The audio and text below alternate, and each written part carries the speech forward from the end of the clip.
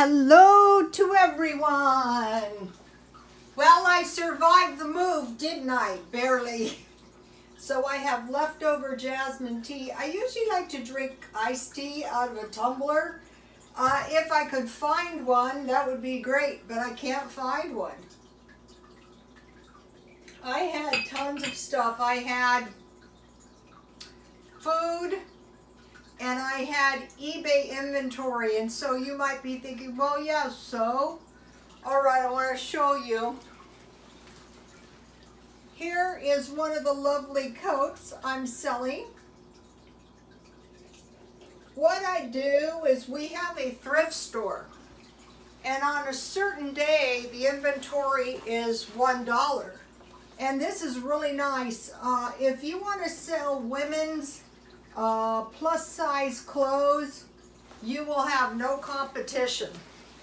So I search for them, and so what I try to do is I try to find this kind of stuff. You know, at times in thrift stores like this summer, when it was blazing hot, I bought this stuff dirt cheap. Okay, this is actually a motorcycle jacket, and this is actually my jacket. And first of all the worst injuries, I love this jacket.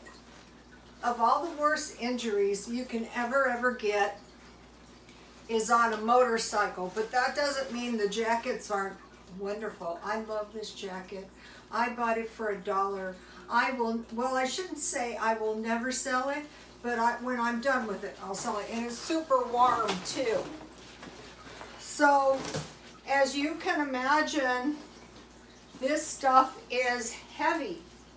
And this is something that I try to find, is these tan and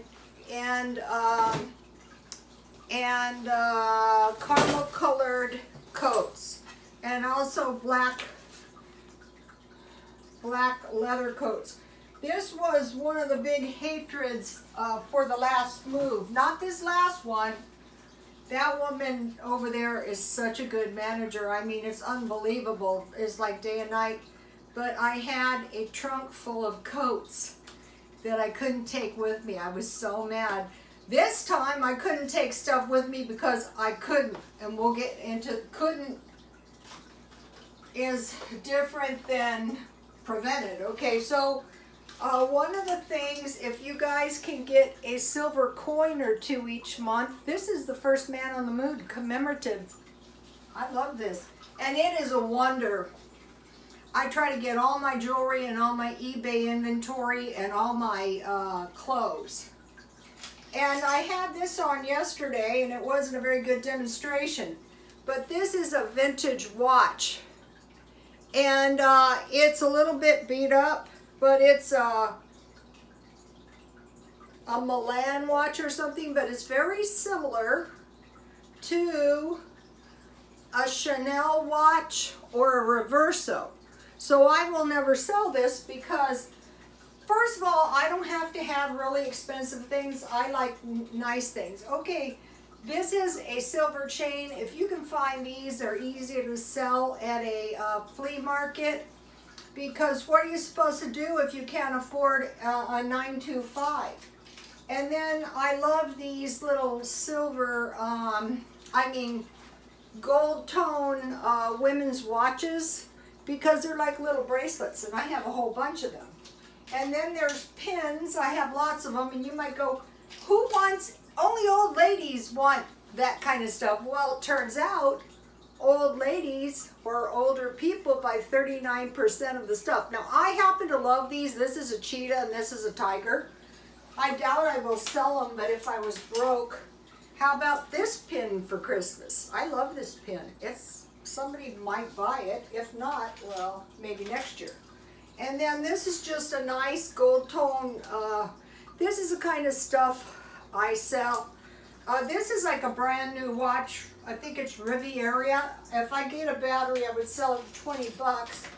And the other thing, if you ever want to try this, is pearl stuff. Women are always going to be wanting that kind of stuff. So that's what I was doing. And I mean, it was something else. So that's what I was doing, you guys. But I voted, by God, in California for Trump. Okay, so now, whether Trump wins, whether Biden wins, no matter what happens, we have to ensure that we're having a really, really good life. That's our job. We have voted, and there's nothing we can do really at this point. Now, I want to show you my little diagram. Some of you probably don't like them, but they're really for myself. This is me. Okay, the past, the move, the election, the move, that's a past. This is me today. See the sun, the bright sunny sun over my dwelling. And this is the future, and I have some angels up here.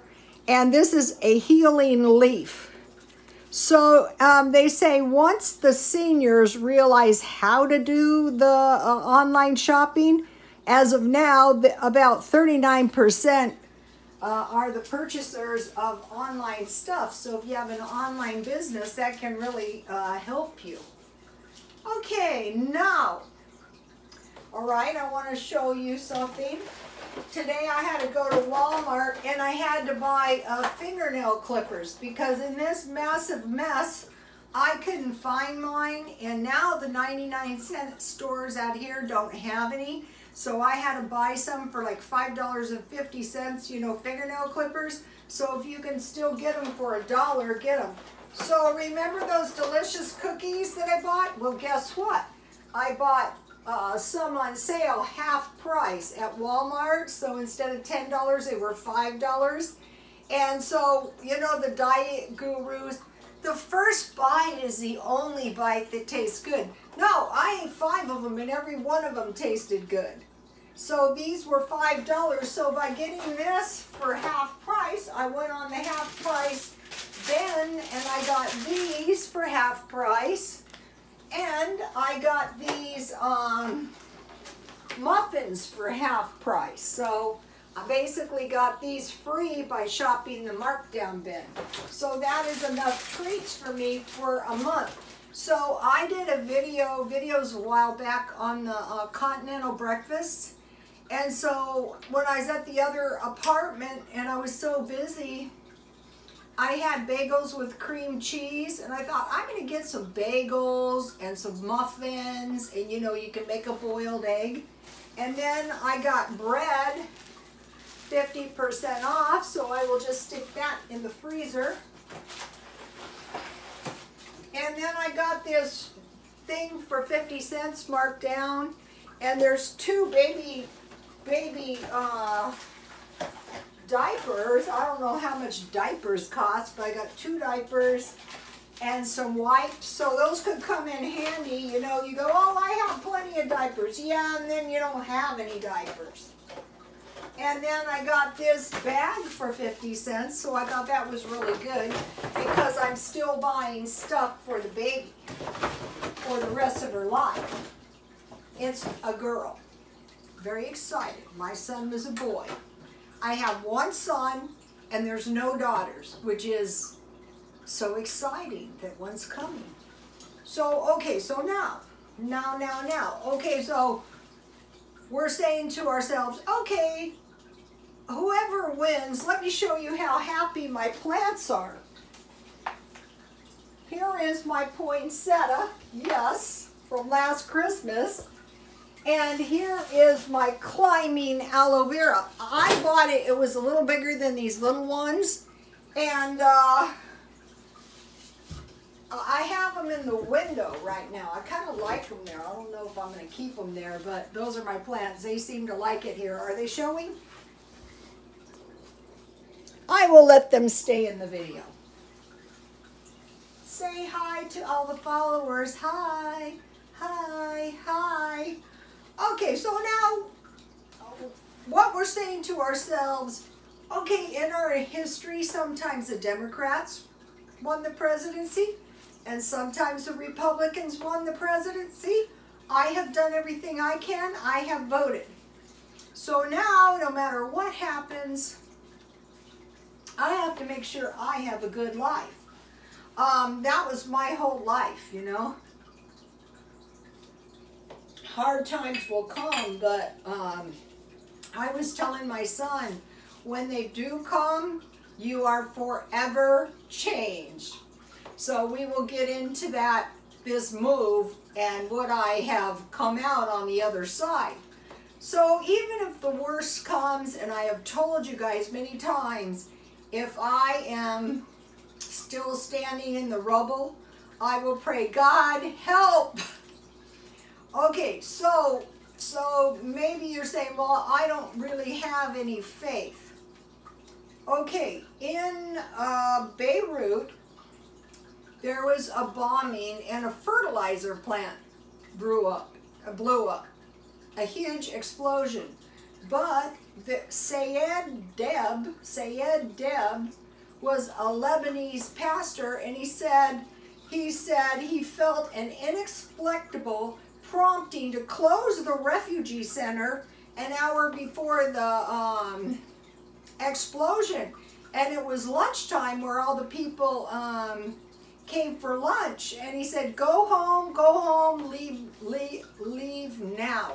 Otherwise, God protected them. I think about 34 refugees were saved. And so, is this only for the people of Beirut? No, it's God is all over the world. Okay, well, maybe you're saying, my situation is too hard. You don't understand. This is too hard. This is too hopeless. Nothing good can come out of this. I'm too injured and I'm too sick. But throughout time, hopeless situations, God is the same. The Bible says, I am the Lord God, I change not. Okay, sometimes it is not to our liking, but we have to say to ourselves, why would God help the other guy and abandon me? That wouldn't make any sense. Okay, so recently I learned this prayer, and I wish I had known it all my life, and it was, God, can you send some of those angels to help me? Or God, can you please send me a healing leaf? Because one of the pastors mentioned that deathly ill people, the angels would actually bring a few leaves off the tree of life and administer them to them, and they would recover. So what I started doing is, I personally have seen angels before, which I know most of you are probably going, you're delusional. That's what I thought. I've seen a good one, and I've seen some good ones, and I've seen one that I think wasn't a good one. But they all look kind of like the same. So when I was like even the least little bit sick, I wish I had known this last year when I was sick. I just pretend I'm eating a healing leaf. And I pretend, because I have no idea what one looks like, I just pretend it's like a basil leaf, and I pretend I'm eating it. And then I receive the healing by faith. So I say, when I'm doing my pretending, God, thank you for the healing leaf. I accept my healing in the name of Jesus. So that's that. Okay, so now I want to talk to you about this move I just went through. Okay, what happened was my son bought a house, and the escrow went straight through. And out here in California, there's no houses available, la, la, la. Well, one was available, and so it was decided I would move here, and a baby is coming. So we had like 20 days. And so I couldn't move here until my son's pregnant wife and my son left here, and this happened during their busy time. So it was extremely stressful. And then the baby was coming, and it's like, wow, we can't overdo it because, you know, the baby is coming. But anyway, so I had like 4 or 5 days for me to move my massive amount of junk over here. And so when I first started it, I had the sensation that I was trying to move Mount Everest, little me and Mount Everest. And so I prayed, God, you've got to help me. I've got to get out of here because I figured they would forgive me if the place wasn't too awful. It was pretty bad. But I asked God, just somehow work it out fair somehow. And I think he did. And so the first night, I decided the most important thing I own is my food, because none of us really knows what might happen.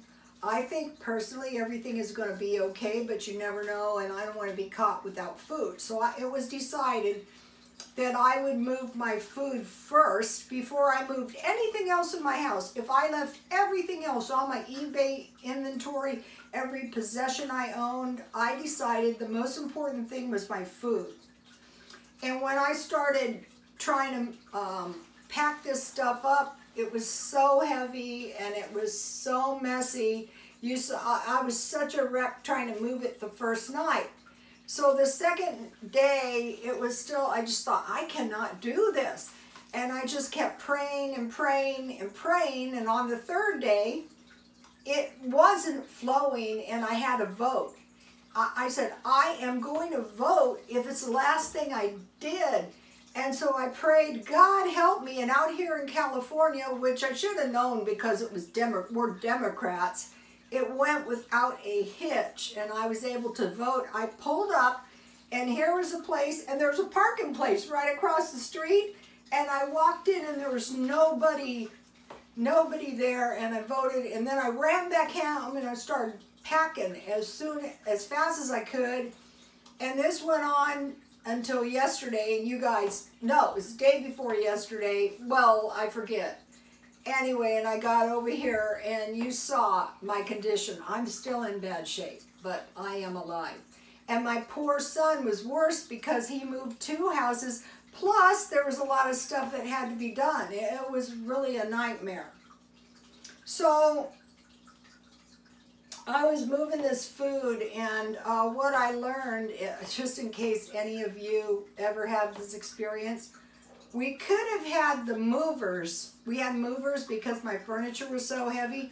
We could have had the movers move the food, or if I had moved the food before the actual move of the house, that really helped me. But I didn't know that, so I learned that. So if any of you have food storage and you really have to move, you know, you never know. Just like me, as of like last month, I didn't really know I was moving. So the point of this is that when you go through hard stuff, you are forever changed. So now, about the coronavirus. It's been a weird year, and it's been a hard year, and it hasn't been pleasant. But the Bible tells us we are going to face plagues. And now I think that all of us are better equipped to face a plague. Because basically, it was a plague. Basically, it was bioterrorism, really. So from now on, the rest of our lives, next to our food, right next to it, are masks, gloves, and bleach. Okay, now, I also learned recently, when you are stockpiling food, stockpile potatoes, pasta, and rice. Make sure you have that. So I made some potato soup. That was really good. And I have pasta and rice. So tonight I'm making a pasta meal.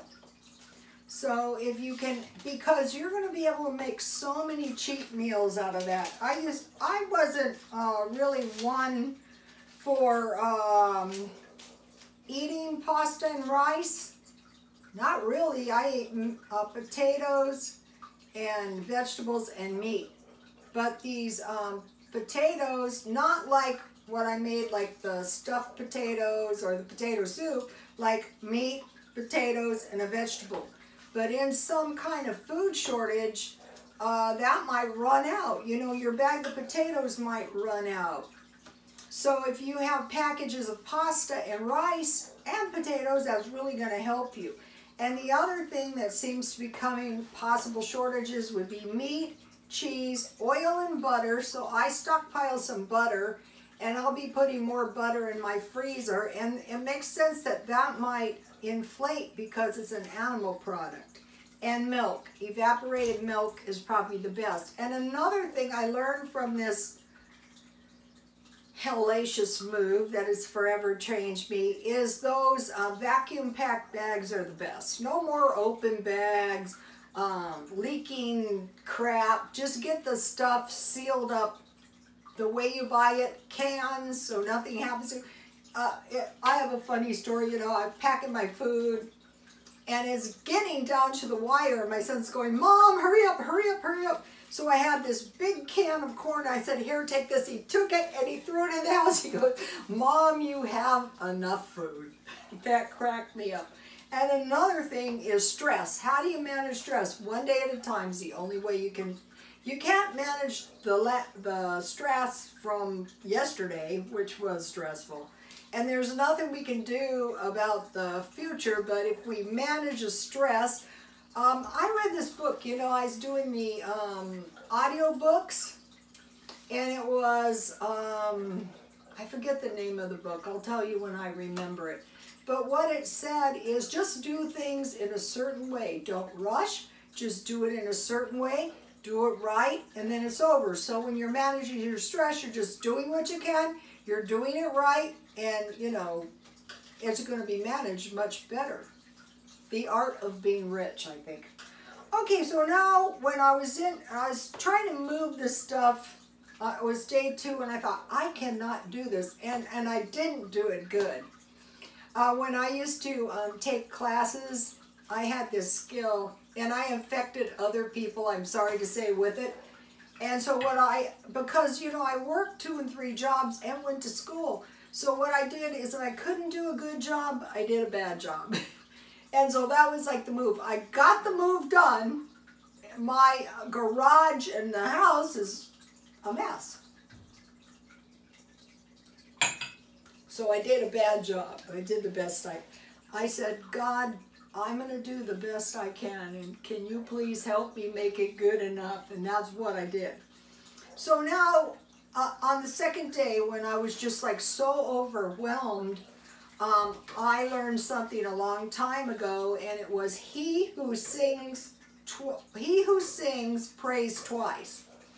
And at various times in my life when things were very bad, I would sing a bit, and you've heard me, it's really bad, because I knew I needed to pray twice. But this time I happened to think, why don't you just go online and get some singing people, because really I was too beat up to actually sing. And I found 2 good videos, and I posted them on my Twitter for you guys. And it was angels singing caught on tape during church choir practice. Okay, so now, what were these angels singing? Well, they were singing hallelujah. That's why, like in one of my videos, I said something hallelujah, because all day long I was listening to the song, and it relaxes your mind so you can function. And so the words were hallelujah, breathe it all across the land. Everybody's singing at the Lord's command. All the saints and the angels are in heaven. Now the angels are in heaven, you guys, waiting to hear the news of Jesus and his children as they're coming through. So the praises were the children, the people, and the angels are in heaven. They love to see what we're going to do, first of all. Sometimes the situations are so hellacious, all we can do, and I have one I want to talk to you in a minute, all we can do is say, God, I don't know what this good or this can possibly come out of this, but I am just going to exercise faith that you know what is the best thing for me, and please help. Send some of those angels to help. So then the second video that I listened to, because a lot of times I have heard the faith of a child will do the healing. So I know my son, when he was a little boy, was the personification of this. I sent him to private school. I spent my last dollar, and many times I said it was worth every single penny. So there's this little 7-year-old boy singing "Because He Lives," the Brooklyn Tabernacle Choir. Okay, the reason I went to that one, because years ago I watched videos, and it was the Brooklyn Tabernacle Choir has a church, and they have an outreach, and they go and they get the most pitiful people, you know, drug addicts. And then the next thing you know, they're singing solos. But this was their child, one of their children, and he was just the cutest thing ever, but there was a strong anointing on the music, and I knew it because when I was listening to it, it calmed me down to the point I could function. And you guys, if you're Christians, all know this song. Because He lives, I can face tomorrow. Because He lives, all the fear is gone. He lives, I know, He holds my future, and life is worth living just because He lives. And it goes on for several minutes, and it's very calming. So if you're sick, if you're like in a terrible situation and you have the internet, check that out. God sent His Son, they call Him Jesus. He came to love, heal, and forgive. The Brooklyn Tabernacle Choir. So now, in the end times, they say what we're going to see is false prophets. Okay, what these false prophets do is they go gloom, doom, you're screwed. These are God's judgments. You will be killed. Well, what about the people in Beirut? They weren't killed. Okay, now, if you have bad problems, look for one of these churches, like the Brooklyn Tabernacle Choir Church. In El Cajon, on the corner of Hamishaw and Washington, they have a Baptist church, and they also distribute food there. And so I was going to that church, and I would go to their prayer services, and so they would give us these long lists, 2-3 pages of people to pray for. And they said, well, just put your hand on and pray. And I said, no, I am going to pray for every single person on the list, no matter how exhausted I am. And so as we would go through the list, it would be sick people, prisoners, mentally ill, so-and-so is getting a divorce, anything and everything, terrible stuff. And so, you know, I would pray, needs a job, that kind of stuff. So also in Tulsa, Oklahoma, they have a community center. So if you need help, if you have terrible problems, then try to find one of these places, because that is what they're all about. Okay, so now I want to get all this stuff in. Okay, so now the Adventist in El Cajon, I assume every Adventist church, they have a food place 2 days a week, and they also have a community outreach where they go into the community and try to find people that need help. So if you are in some kind of situation, you call 211. I called them, and they sent me to the pantry and the food bank. And or if you're facing homeless, or if you need WIC, or if your utilities are going to be paid off. One of my customers had hepatitis B, and she was so deathly sick, and she called them, and she didn't want to go to the hospital. So the volunteer police checked on her every few hours to make sure, you know, if she needed 911. Welfare. You know, this is not the time for pridefulness if you need stuff. Food banks, pantries, and churches. So Jesus the whole message of Jesus, if you read you can listen to the books of the New Testament, Matthew, Mark, Luke, and John, on the audio books. I listen to a lot of them. And so his entire focus was to feed the poor, heal the sick, and cast out demons. So if that is what he was doing when he was here, and you're sick, you say, why wouldn't he? Why wouldn't he heal me? I need healing, and pray. And another thing is, God has not given us the spirit of fear. That is not God. Okay, now, so, you know, you have the good angels and you have the bad angels. Okay, first of all, the angels that I saw were huge, like 8 feet tall, including the bad one. But he was just like a good angel, but he just had that look to him, and I hope I never ever meet one. I just saw one. I was walking by Parkway Plaza when I saw it, and they're white. They're like a ghost, but they're an angel. Okay, so now we want to prepare now. Okay, there's pretty much nothing we can do about the future, but if we prepare little by little, like now I have all my snacks pretty much for the month.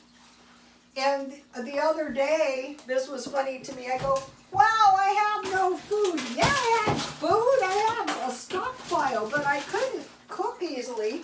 So if you guys have never seen these are 2 for $2 from Walgreens, and I found them to be good. Okay, so now, secure shelter.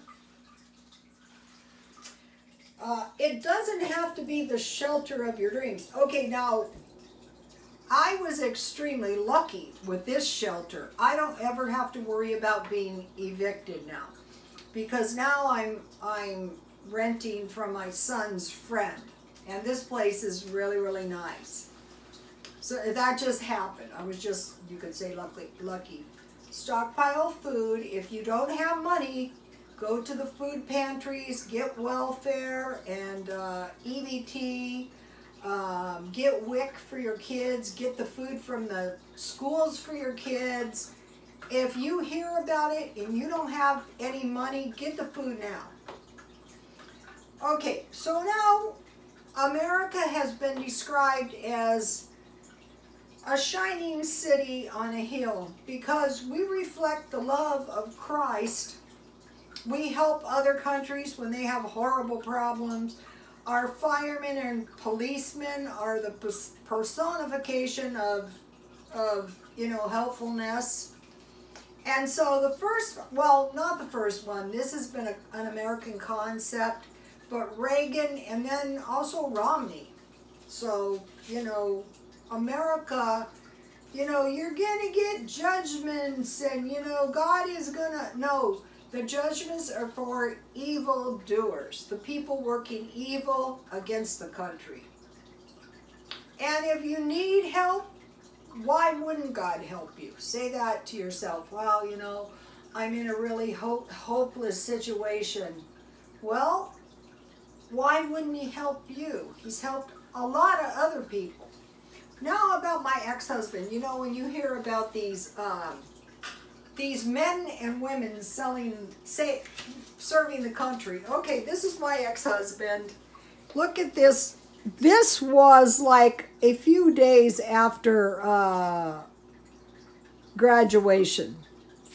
You know, for graduation, they would go to Disneyland. Well, then my ex-husband, who was actually a kid, he wouldn't have even been a freshman in college, went straight to Vietnam, and it was very, very scary.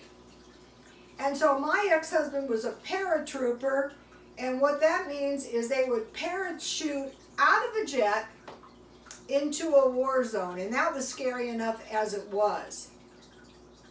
And it's still the same with our paratroopers. I called my son in and I go, get in here, watch this. It's exactly the same. Things have not changed one bit. The paratroopers are still doing it.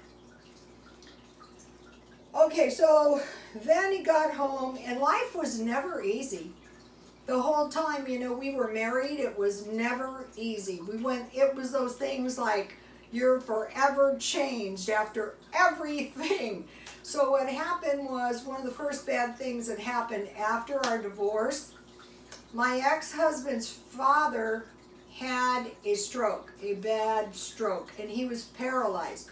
He was my ex-husband's stepfather. He was a big person, and my husband was not too big, about 5'7" or 5'8".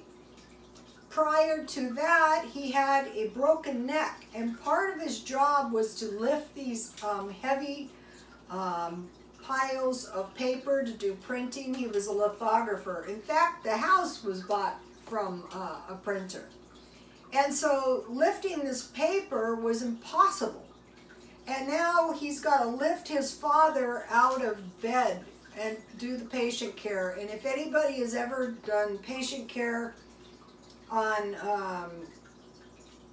people with strokes, you know how bad it is, but having a broken neck was even worse, and he did it for 15 years. And that goes back to the Army, one boot in front of the other, but it was really, really bad, and eventually it did kill him. But he took care of his family. Now, I took care of my son myself because my husband was taking care of his family. And so then it went, and it was bad, bad, bad, and it finally killed him. He did, the parents, we buried him next to his mother and his father. And the fact that we had money to bury him, I can remember you guys going to work with a hole in the toe of my shoe, yes. So then it was bad at the funeral. You know, we were bearing up okay because all we knew was bad. My ex-husband's girlfriend, you know, we were going to throw a flower on his casket, came running, and I thought she was going to fall into the grave.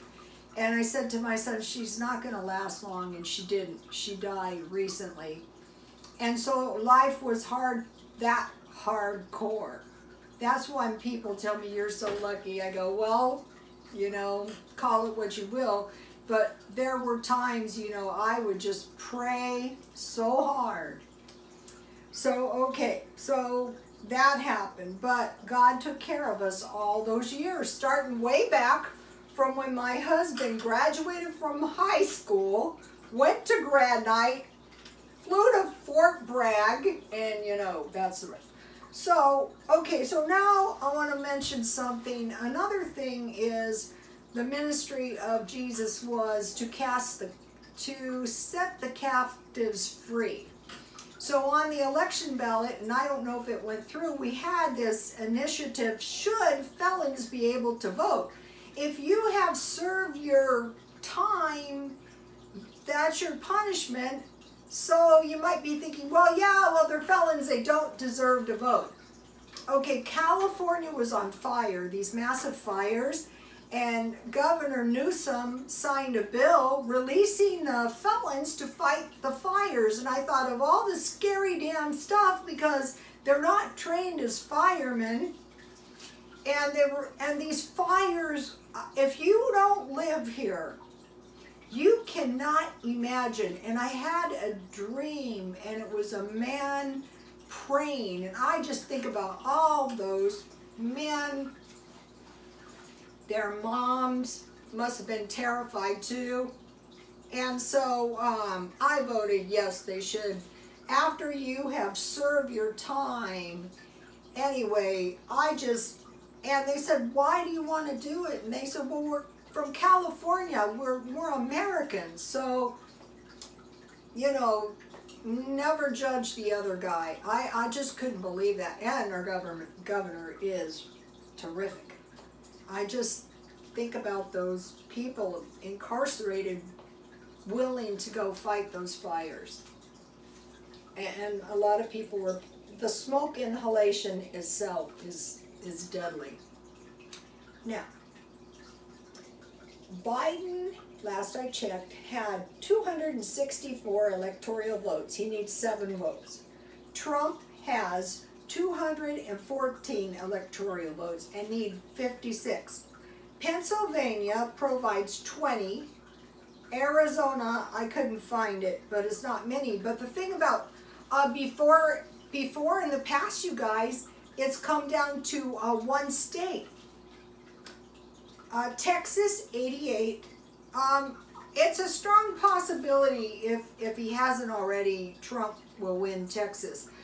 For one thing, President Trump is very strong with the Latinas. Florida, 29. I don't know if he won Florida last time, but he has a lot of businesses in Florida and a lot of Latinos. Georgia and Wisconsin. So these 6 states will probably decide the election. So that's what I wanted to say to you guys. I changed my channel up like you were in my kitchen, such that it is. This is actually a really nice kitchen, you guys. Hear the fish? Okay, you guys, please like, comment, and subscribe, and God bless you all.